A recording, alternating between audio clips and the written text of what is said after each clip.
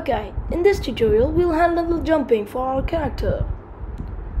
Currently we can move about on these slopes and we have gravity enabled, but there is no jumping, and of course we will need some jumping. So let's just get ready with that, and let me just show you what I have done without telling you.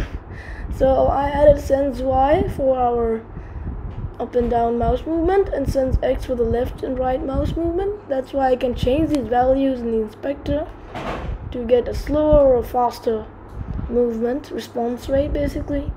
Sensitivity Y and sensitivity X, that's what you can see here is going on.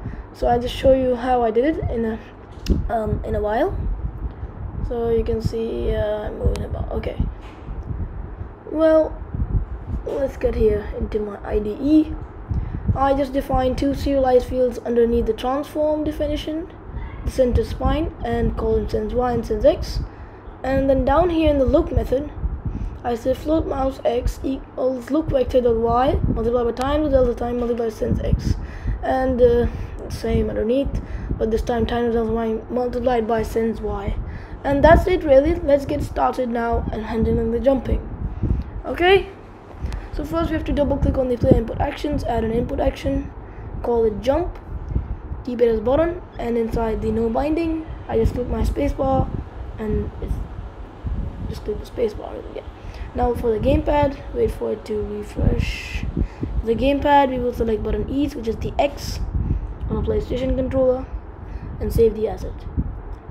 After it's done script compiling, we'll just close the window and we close the folders. Now let's get into the scripting part.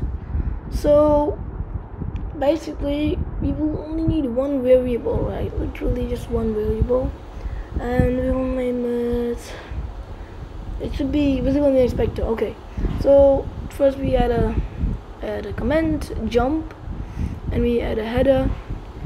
Inside the header we will write jump, and we will make a serialized field of type private float, and this is going to be called our jump force equals 5. Just set it as the default value for now. Okay then, so next we will go down underneath the gravity method. Underneath the gravity method we can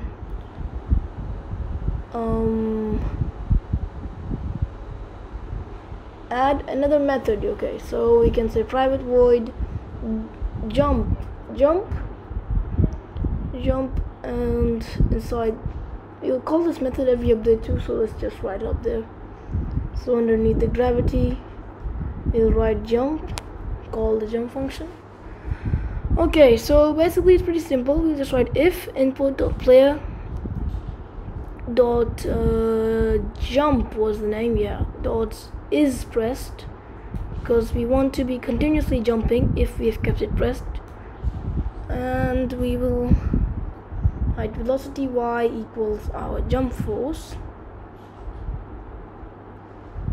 Okay, so we will jump, our velocity Y will be equaling to our jump force, and we don't want to just start flying up the air if we are pressed. We should also stop going up if we are grounded. If we are not grounded, then we shouldn't go. So that's it. Character control is grounded, and we will just want to make it a format document so that our code looks all straightforward and more better to understand. So just say that and then save the script. And it's currently doing the script. Select the player and make sure it has 5. We can modify the gravity multiplier and the jump force to get a best jumping and gravity effect. So you can see that it's pretty funny right now. Gravity is acting too much, so let's change it to like 1, maybe 1, the gravity multiplier. That looks really smooth and nice. You can change the jump force as well, make it look better. You're jumping about like a hero. If I keep the spacebar pressed, it will continuously jump as well, which is the great thing about our script, because we have set it as is pressed, and we check if we are grounded, so it will not go up the air all the time. Okay, so you can just modify these jump force, gravity modify. I think this should be 4 and that should be 1, so I'll continue like that. Okay, then that's it for this tutorial. In the next one we will what will we do? I'll think about that later. Let's just space it as new, just let's 1 and 4, and let's save our project, and that's it.